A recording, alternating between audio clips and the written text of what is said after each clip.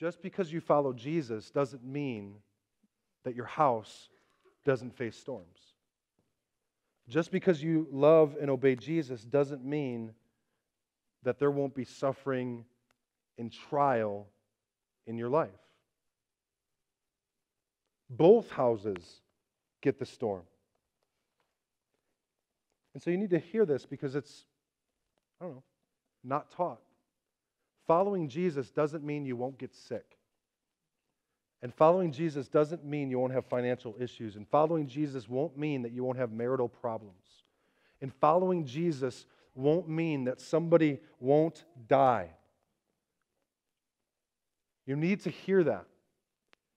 Because we have people that know and love Jesus, families who have gone through miscarriages, infertility issues. And we have singles that know and love Jesus and would really like to be married and aren't. And sometimes it's really hard. And we have students that know and love Jesus. And this has happened a number of times. They go abroad for a semester and like a storm hits their faith and they begin to question it. It happens all the time. Just because you know and love Jesus doesn't mean you won't face those things. And you need to hear that because there's teaching out there that says you will. That you, if you love Jesus and if you follow Jesus and if you have enough faith, will always be healthy and always be wealthy and always be good and everything will be great. Well, what about when it's not great? Does that mean that I don't love Jesus? No.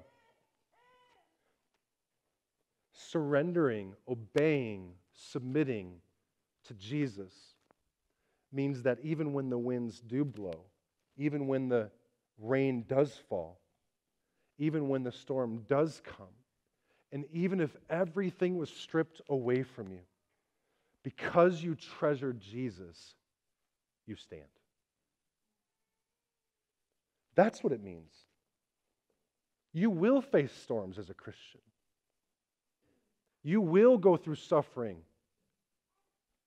It will happen. It is not God angry at you. It is not God saying, you need to be punished. That's what Jesus did. He was punished for you.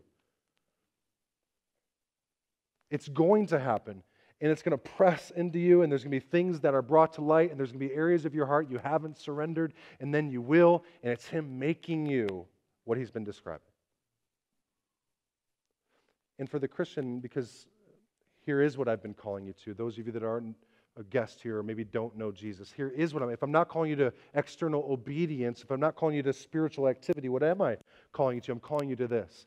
I'm calling you to know and love Jesus. To surrender your heart to Jesus, because here's what's going to happen. If you do, storms are still going to come. I'm not inviting you to a better life. I'm inviting you to the presence of God. Far better.